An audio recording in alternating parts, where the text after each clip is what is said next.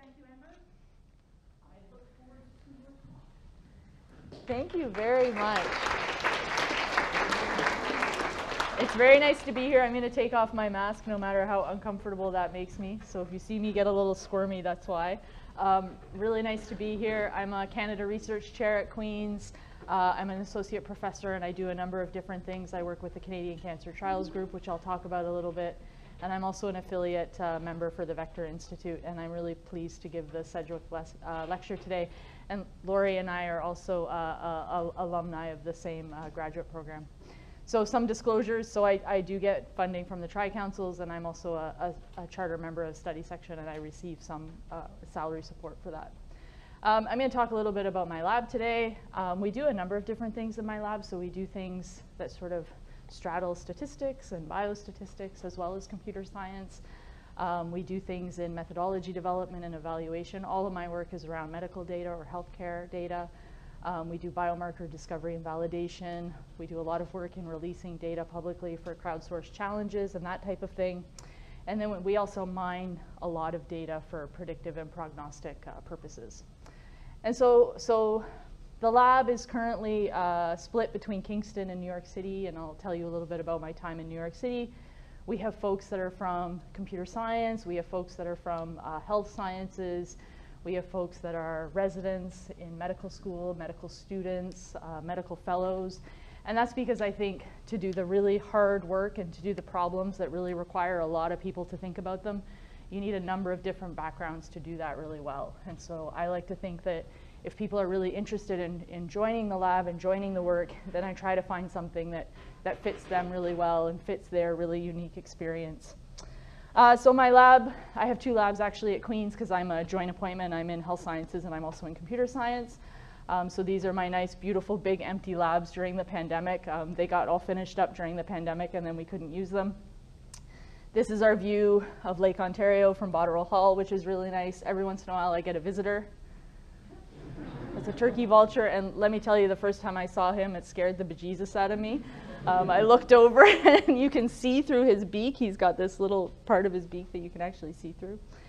And I'm also a center director now, so we have a new center that we've just launched called the Center for Health Innovation, and it's a joint Kingston Health Sciences, which is our local hospital, and Queen's University Center. So we're doing some cool things there, and we have our lab meetings there. This, by the way, is entirely a talk to recruit you to graduate school if you're a student, so that's why these slides exist. So if you come to Queen's, this is the kind of environment you can work in. So just as background, so I actually did my undergrad at Trent in math and CS. And actually I know Jane Heffernan, her name was said a few times today because we did our same degrees together at the same time and graduated at Trent. And then I graduated in 2009 from Queen's in the CS PhD program. I went down to Vanderbilt to do a postdoc in Nashville, Tennessee. Everybody always asks me, why did you go to Nashville? And it's because a girl's got to eat, and there weren't really any openings for me here. So I went down to Nashville and took a postdoc there. In 2012, Vanderbilt sent me to New York City to work at Memorial Sloan Kettering Cancer Center to lead a big grant that they had. And then Sloan Kettering invited me to join the faculty in 2015. And then I came back to Canada in July of 2019, just before the pandemic, to open my lab there. So Memorial Sloan Kettering Cancer Center, you know, as a Canadian, I didn't know much about it, but it's a preeminent cancer center in the United States and worldwide. And I was a faculty member as a computational biologist because they actually don't know what a computer scientist is there, and they don't know the difference between computational biology, bioinformatics, and computer science. I'm sure most of you have some idea of that. So I was actually a computational biologist, and I was within a clinical group. So I worked with MDs all day long. And I was also a professor at Weill Medical College, which was our medical school across the street. So I had this experience being really integrated with people doing clinical work. As a classically trained computer scientist, I also had a degree in math, right? So very much at the background of a lot of the students that are in the room today. And then went to a cancer center, learned a lot about health, learned a lot about medicine, and learned how to adapt my skill set into that space. So Memorial Sloan Kettering has an interesting background that you might not be aware of. So they were the first collaborator of IBM Watson. So they were the first ones that signed on to IBM Watson. IBM Watson was meant to be this AI that was essentially your oncologist. And it really never panned out that way. And Watson's really considered to be an attempt, but largely a failure. You know, billions of dollars went into this thing, and I can tell you stories about why it doesn't work, but that's just to say that that's one area that the hospital had tried to invest in artificial intelligence very early on. And then the other thing that happened while I was there as a faculty member is that there were a series of articles that came out in the New York Times. And I can tell you that you don't want your institution to be featured in the New York Times because it is never a good thing. And it was because the hospital, one of the clinical groups was selling off data to an AI company. And the clinical groups were also sitting on the board of that AI company, had a fiduciary responsibility to them, and were also receiving payment as board members. And so that's why at the beginning of my talk, I put my conflicts of interest in, because in artificial intelligence, the conflicts of interest are extremely, extremely deep. There are a lot of people working in ways with companies that we don't understand, and that's why it's really important to me to be very forthcoming with where I receive funding from, and that's why I don't really take any money from companies. So I have this perspective. So I was on the faculty in the United States at a really high volume cancer center. That meant that people came there to receive their cancer treatment, right? So you come to Memorial Sloan Kettering because you already have cancer. We know you have cancer, so we're gonna do things like sequence you. We're gonna take samples from your biopsy. We're gonna genomic sequence you.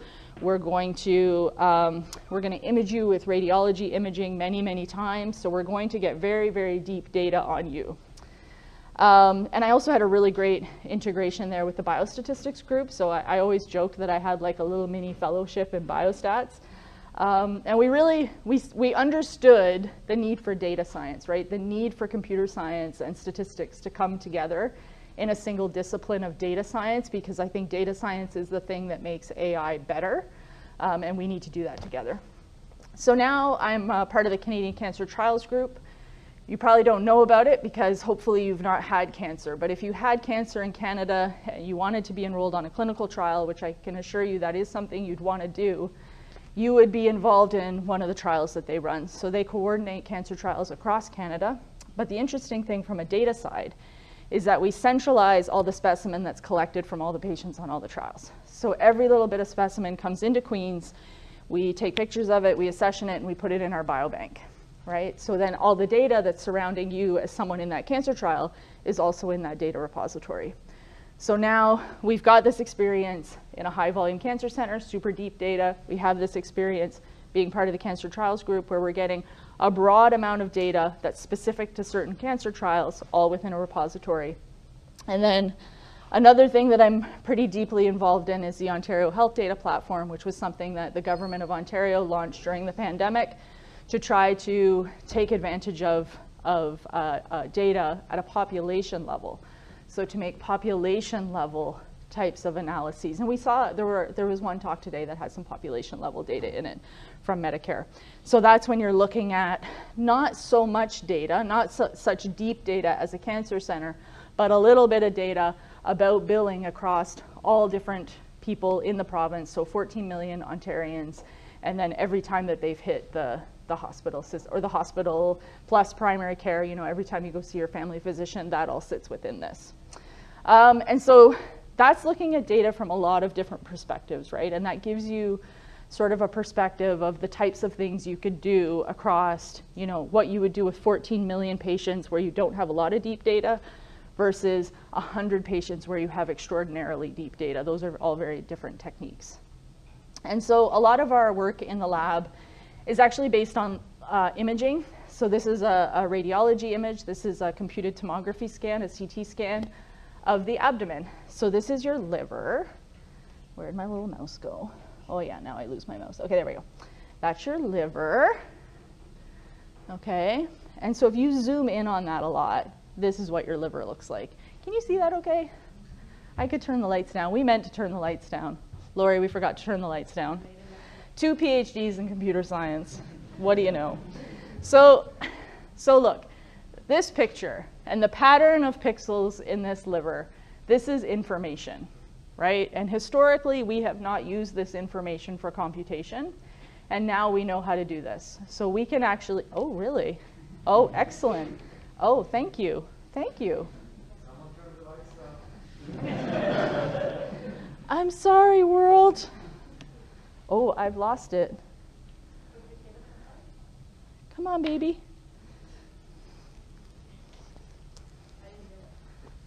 I shouldn't have said anything. That's what we've learned here. That's the lesson. Okay, everybody. Oh, it's doing something. Yes! PhD in computer science. There we go.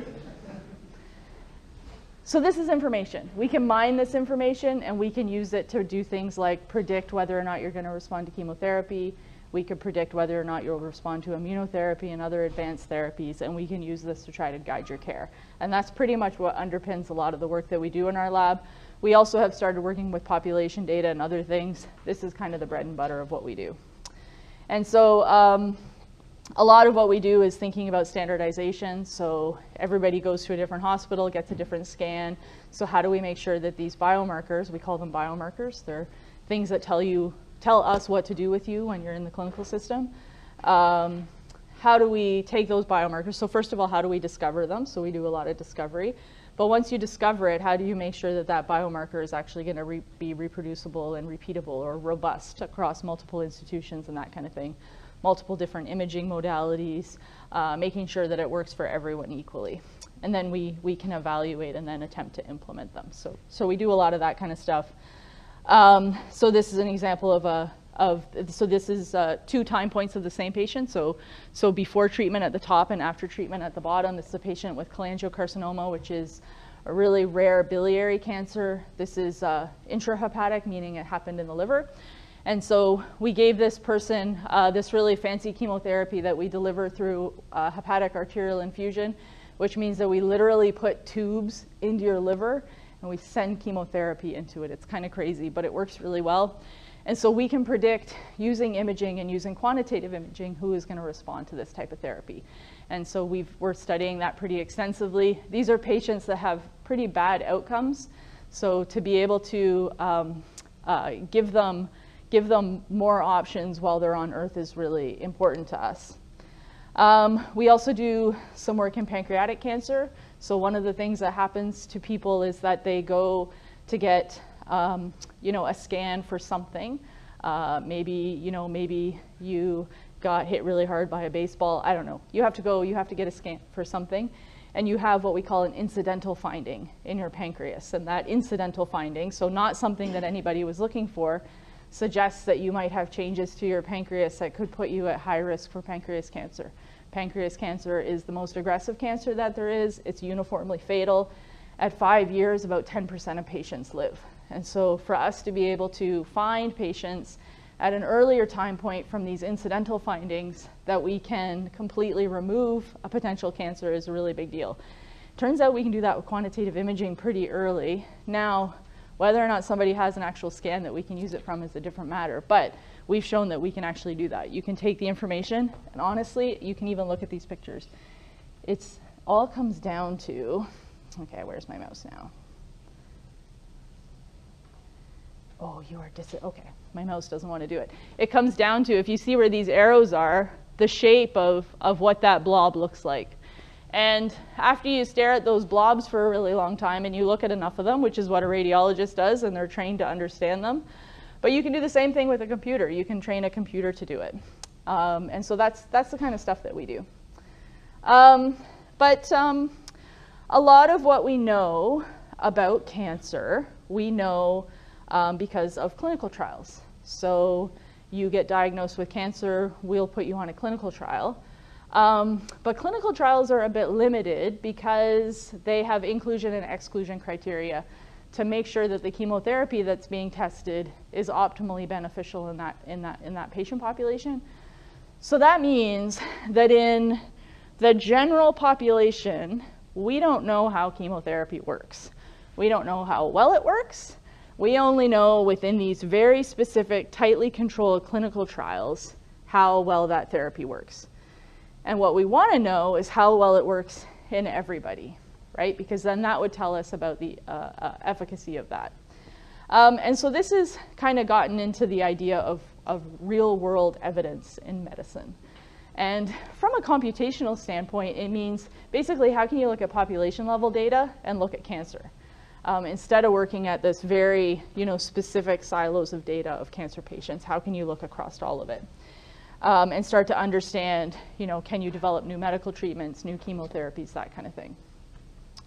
And so real world evidence is this idea of taking complementary sources of evidence that can better capture treatments used in routine care, so not just clinical trials, and outcomes that are most meaningful to patients. And so the idea of real world evidence is that you can take in data from wearables. I mean, this is the pie in the sky idea. Honestly, this doesn't really exist right now, right? Like that you could take mortality data and pharmacy data, hospital data, your census data, all of this kind of stuff, and put it in, stir it up in the pot of AI, and it magically tells you something. This is the pie in the sky. It really doesn't exist because our data is not formatted well enough to do this kind of stuff, but it's what we'd like to do. And so what I'm going to talk about is, can we use AI to solve, oh, I missed a word. Okay, don't look at that. Can we use AI to solve fundamental cancer problems? I know, they gave me a Canada Research Chair. Can you believe that? Don't tell them. And so I'm going to talk a little bit about image segmentation. Then I'll talk about some natural language processing and whether or not we can use that to solve cancer problems. Are you going to play? There we go. So the object recognition problem. So the object recognition problem, which most of you probably know, is given an image, determine what's in that image. It was unsolved for decades. The story is that Marvin Minsky gave this to one of his students, gave it to an undergrad for their summer project. He thought it would take 4 months, and it took many decades. This was the 1950s, I think. And it was solved recently. And it's what made self-driving cars a reality. It's what made I have a Prius, and when I go over too far to one side, it goes beep, beep, beep, beep. So it helped that happen, right? So take an image, label everything in that image. And so open science solved that problem, right? It wasn't each of us working by ourselves in a room. It was all of us contributing to a big idea. The visual object classes 2012 competition was when it was really, when this solution was kicked off. So the challenge was that given an image, determine what's in the image. And they did this with 10 million images, with 1,000 labels, 1,000 labeled classes, so multiple labels within each class. And that created ImageNet. And ImageNet came along at around the same time as convolutional neural networks, right? And that's what really propelled artificial intelligence forward in sort of this new phase that we're in right now. And so we endeavored to do the same thing, but for medical images. And this started as a conversation. I was complaining, actually, at a conference about how, like, I was walking around, and I was at a cancer center at the time, and I'm looking around, and I'm thinking, people are just looking at the wrong problem, or they don't have the right data set, or they don't have access to whatever it is they need to do really high quality, impactful work for cancer patients. And so I agreed to share a lot of the data that we had collected and annotated. And so we assembled this group from all over the world, actually, to embark on the medical segmentation decathlon. And this was just published a couple of months ago in Nature Communications. And the segmentation decathlon, just the amount of work that went into this thing and the amount of people that it needed just to get the darn thing off the ground, never mind all the people that actually participated in the challenge. We launched it in 2018, and the idea was to develop a semantic segmentation algorithm that can solve segmentation tasks separately and without any human interaction. And so your algorithm should be able to learn on unseen tasks. That was the big deal. So no human interaction and no retraining between. And it's essentially an ImageNet for medical images. And so we took data sets from the brain, from lung, liver, pancreas, et cetera, and then we had them split into training and test within each data set and then within the whole challenge. So there were a couple of tasks that were completely unseen in the test. And so the thing with image segmentation, so we're interested in a region of interest within the image, and the way that we calculate whether or not that region of the image is correctly segmented, we use something called a DICE coefficient, and that just measures the degree of overlap. And we use a gold standard, which is usually a radiologist goes through and circles whatever region of interest it is. And so the top performing team, it was pretty amazing, achieved state-of-the-art performance across almost every data set within these 10 tasks. And that was the first time that this concept of generalizability had been shown in medical imaging, and the idea that you could really train an algorithm to unseen tasks. And this algorithm was actually just published. Actually, it was published before the challenge was even published. It was published last year, and it's the current state of the art in the field. And that, that data is publicly available now. It spawned, a big part of Clara, which is NVIDIA's healthcare toolkit. So it's within their SDK. You can download it in that. You can download it from the Medical Decathlon website.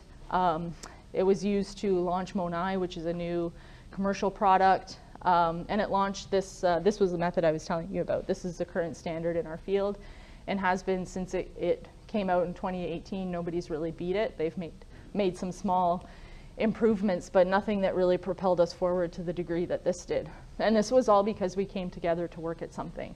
Where I had the data, we put it available. There were other people that contributed other parts of, the organization of the contest.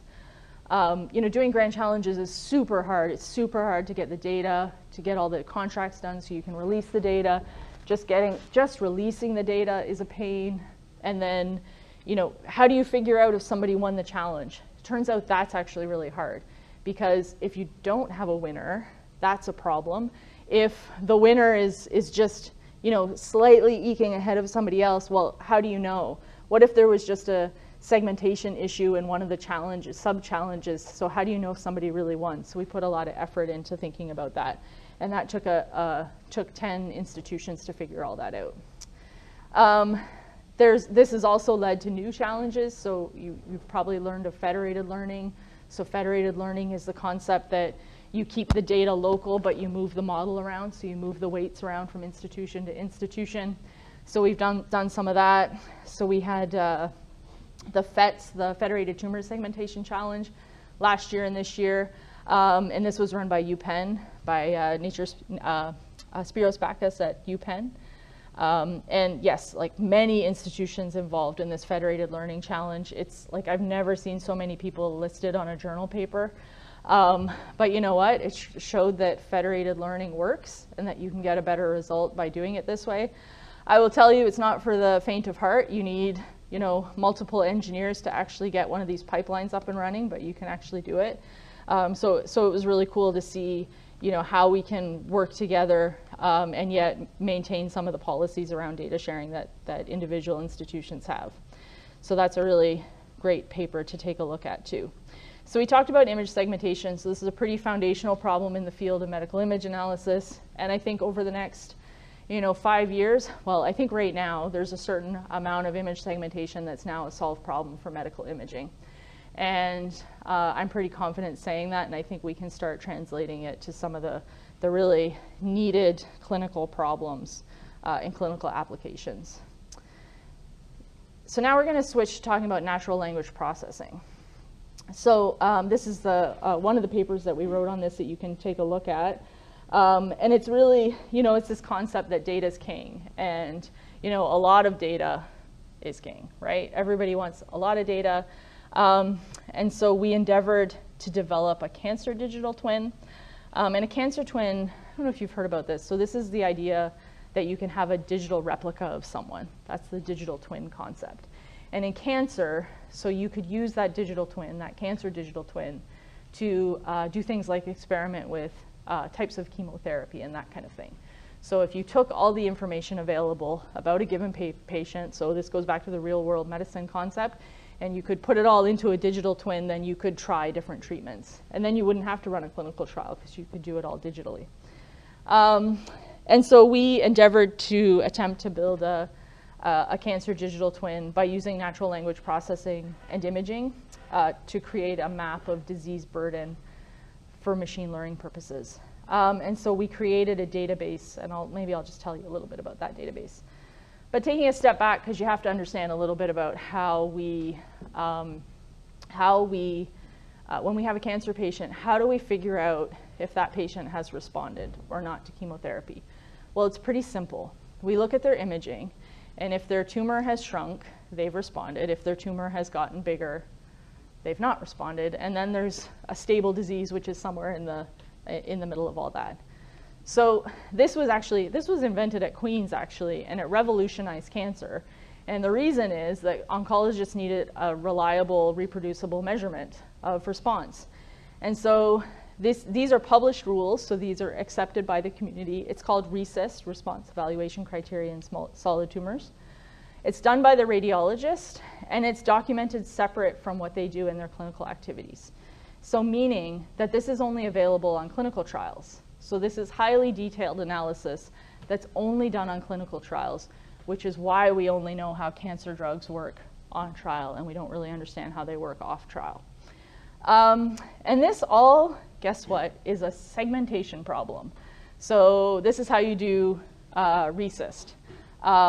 You take the largest tumor, you measure the diameter in 2D on what you think is the biggest slice of the tumor in imaging.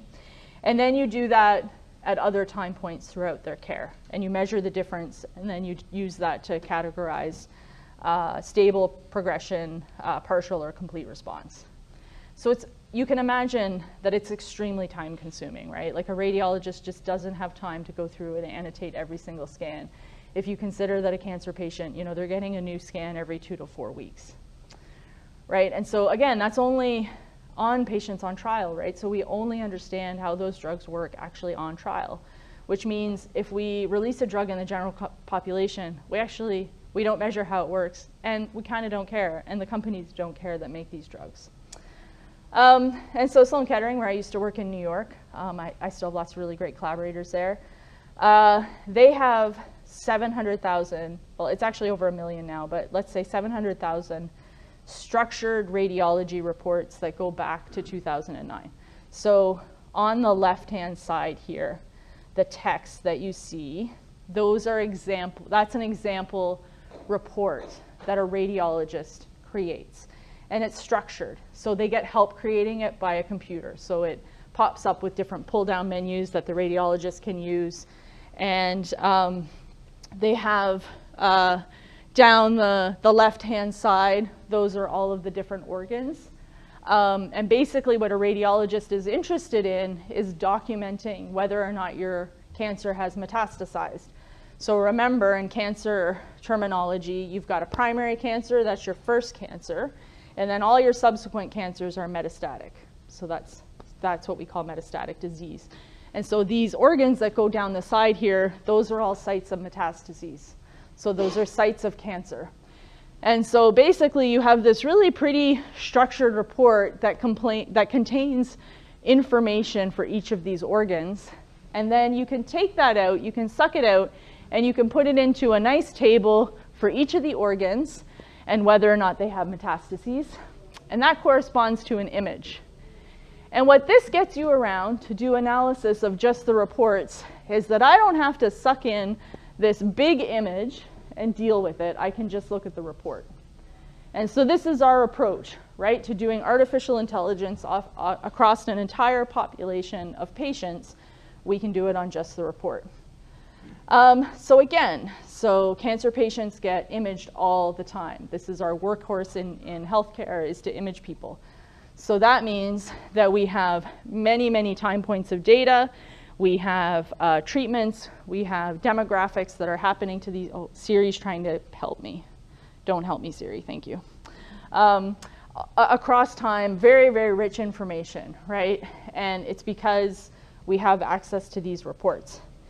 And so what we did, we wanted to be able to study these reports. So of course, we had to label all these reports. So this is that weekly supervised approach where you go through and you get the computer to label everything. But first you have to train the computer on how to label.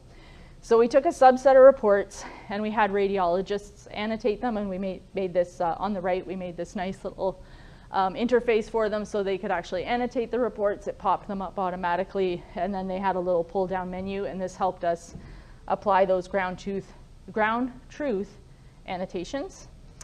And then we use that, so that was just a subset, right, of all the data, and we use that to train an NLP to actually label all the reports. So we did that, and that worked out really, really well. And then we took that and we used that on all the reports. Originally 400,000 reports, now we've got over 1 million, and we've got labels for all these reports. So imagine that we have for, I think it's about 60,000 patients. So 60,000 patients, you know, could be up to 15 reports each that really measures for them or demonstrates for them, or maps maybe is the best word, their progression over time. And yeah, so we take this final NLP, we run everything through it, so we get this very nice map. And so then we can start looking at metastases and their distribution by primary cancer site. So on the left-hand side, that's a list of all the primary cancer sites. And then going out, those are all the metastases, or all the secondary cancers that everybody's getting off of these primary cancers. And again, this is off of, you know, 60,000 patients. You could not annotate this by hand, right? It would be virtually impossible. And if I talk to my medical colleagues, you know, they talk about, you know, when I was a fellow and I had to go down to the basement and I had to flip through all of the charts by hand, all of the paper charts, we could study 100 patients, because that's the maximum that I could go through. Well, then we computerized things, but you still had to manually go through electronic charts. So then that got to be 1,000 patients, and we kind of topped out there. Like if you look at clinical papers, they tend to be on about 1,000 patients, or maybe, you know, 1,000 or 2,000 or maybe 3,000 if you had a really keen medical student that wanted to review 3,000 charts. So what this is letting you do is really suck in all of that data and do a population level analysis. And then you can do things like look at patterns of metastatic spread within specific cancers. So this is just 3 examples: prostate, colorectal, and pancreas cancers, and how the combinations of these metastases happen. And so now I'm going to turn to how we can use that to solve, now that we can take those 2 ideas, this image segmentation, this natural language processing of reports, and put them together. And I'm just going to give away the end. We're not done all this yet, so you're not going to see like that I've changed the world today. But this is the kind of stuff we're doing right now. So this is a survival curve. I don't know if you learn survival in statistics in undergrad. You probably don't, but maybe you do. But these measure essentially, so we have survival probability on one axis and time. And so this is called time-dependent survival analysis, and this is how we can look at how many patients have survived over time with censoring. Censoring is the concept of if you lose a patient to follow-up, you don't have to remove them from the analysis. You can keep them in the analysis, but you censor them. And so that's really important. In machine learning a lot, we say, oh, well, that person was lost to follow-up, so we'll just exclude them from the analysis. And that's not correct, because that's going to give you a biased sample, right? If you're taking out a group of patients consistently, you don't want to do that. So, okay, so this is a survival curve. So if you're a patient, you want to be close to 1, because that means you're alive, right? So you can see, okay, let me look at this screen. This might be better. So like 60-something% in M0 are alive at 11 and something months. That's what that means. So this is from a ground truth database that we had, where we had, so each of these letters, that's called staging, which is how a doctor and a pathologist define how advanced your cancer spread is. That's called clinical staging. So that's this one. This is ground truth. And this is one that we did automatically. And you can see that they're actually pretty good. And this one actually separates the survival curves a little nicer, which is better, because then you can start treating these curves differently and giving people different therapies depending on which curve they're in. So that was really cool, because that meant that we could essentially, in real time, make a survival curve instead of having to manually review hundreds and hundreds or thousands of patients. And then we had an oncologist come to us and say, we think that in this one subset of melanoma patients, we think that they have this type of metastatic spread, but we don't know. And if we knew that, then we could target them with this other type of chemotherapy. So in real time, we just checked for them, and we generated survival curves, and we did it completely without manual curation, so that they could then look at that and say, oh, these patients do have a different outcome. I should design a trial for these patients specifically. And that's what they did. And that's a really simple tool for us to make, right? It's just a way to look at data. And then we've also done, so Karen Batch, who was a master's student in the lab, she's graduated now and is making a lot more money than me, I'm sure, because that's what happens to students that know any kind of AI. Did a really nice paper looking at consecutive structured radiology reports and trying to take in consecutive reports and seeing if she could improve predictions. And of course, she could do that. So that's a really nice paper. But there's a lot of different things that we can do now that we have this information, right? Because now we have this automated image segmentation.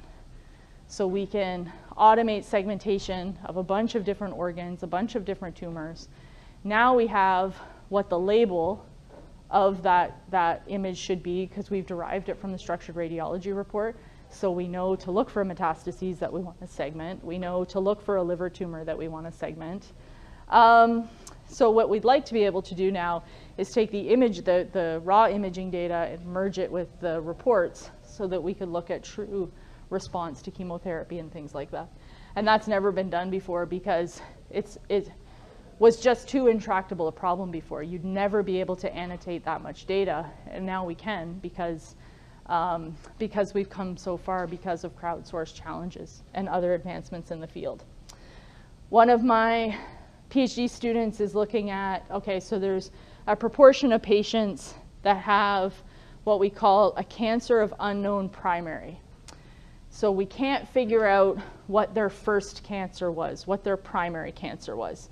So the problem with that, when that happens, so you know how we do genomic sequencing and we figure out what genes you have and then we make a therapy based on that?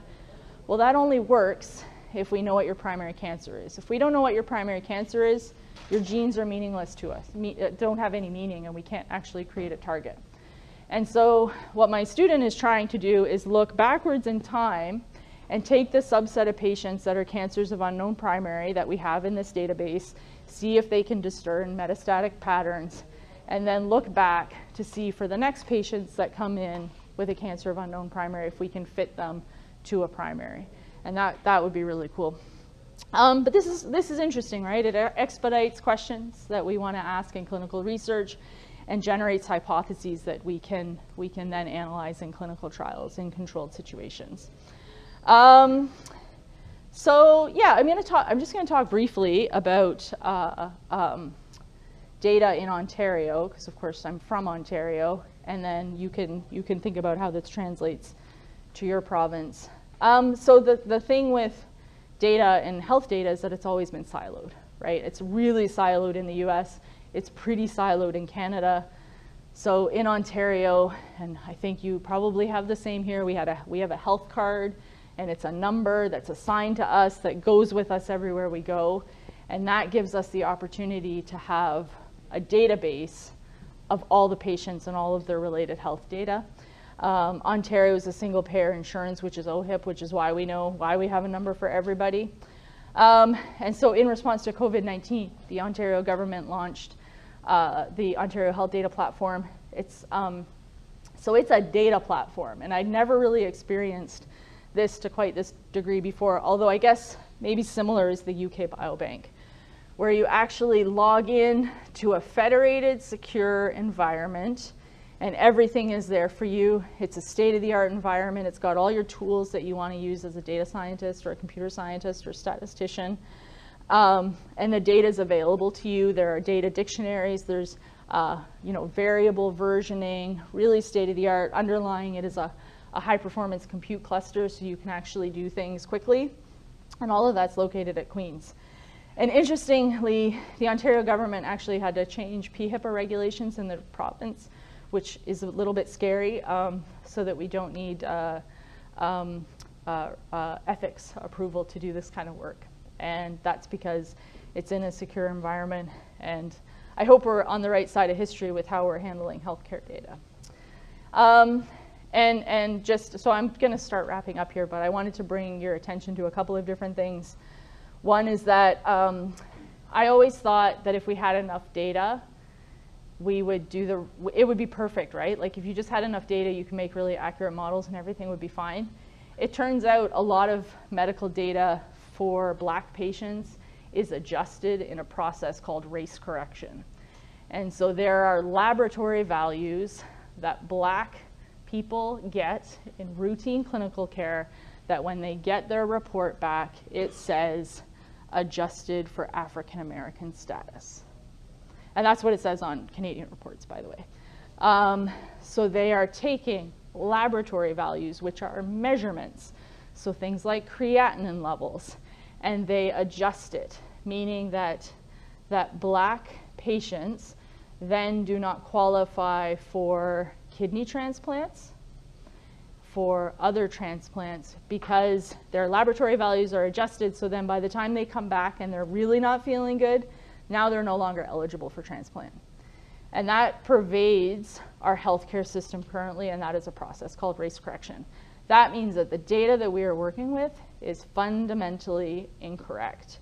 And that is something that a lot of people are working to undo right now, but the effect of that is deep and wide. And that's something we need to think about. And so I have a postdoc, Lana James. She does a lot of work in Black public health. Race correction and artificial intelligence are two of her real passions. And I guess what I've learned from Lana, she did this great podcast for Stanford that I really recommend that you listen to. And she talks about how the data are already biased. And so, as AI scientists, we think we're doing this amazing work. But, I have to tell you that it's really scary times. We also have another postdoc that joined us recently, and she's an Indigenous scholar, and she specializes in decolonizing artificial intelligence and data. And she's super interesting. So we have this really nice collaboration with Native Biodata Consortium, which is a group in South Dakota, an Indigenous organization, and they are repatriating the data and specimen for all the Indigenous folks in the United States, so that it can be put within their own data platform so that they can have self-determination, because that's really important to Indigenous populations, and independence. And so Native Biodata Consortium is really interesting. So our new postdoc's name is Robin Rowe, and we're learning a lot from her about Indigenous-led data governance and sovereignty. And now we move into the recruiting segment. So if you're already a professor, you can go, no, I'm just kidding.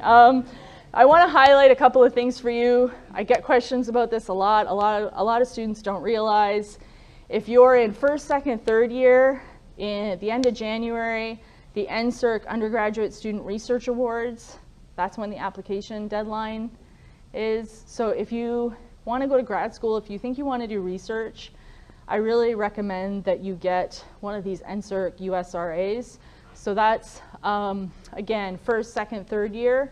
If you're in your fourth year and you're considering graduate school, I really recommend that you apply for an NSERC CGS. The deadline is December 1st. Even if you're not sure if you want to go to grad school, it's really a good idea to get an application in. I would also remind you that, so Queen's deadline is January 15th for grad school. The sooner you can get applications in, typically with these programs, you're applying to a supervisor, you're not applying just to a program. So you need to find the supervisor, and we can typically come in, like the way that it works at Queen's, I can just come in and say, okay, you're accepted. And that goes to a committee and the final acceptance happens, but that's just to let you know, not to let these deadlines get away from you, because the further you go into the year, and like by May, we kind of know everybody that we want to have in the lab, and the money, we only have so much money. So if you're really thinking about grad school, like start exploring it now and contact potential supervisors. Okay, I'm wrapping up. So I've always thought of myself as kind of this bridge between a computational community, a data science, statistics, whatever, and a clinical community. I like to think I build bridges. I'm probably drowning in the water at the bottom, but I'm trying really hard. And lots of other folks to thank. Like there is a whole world of fellows and students and folks that have done work in the lab previously. And my colleague in New York, Richard Doe, who I do a lot of my work with. And with that, I will take any questions. Thank you.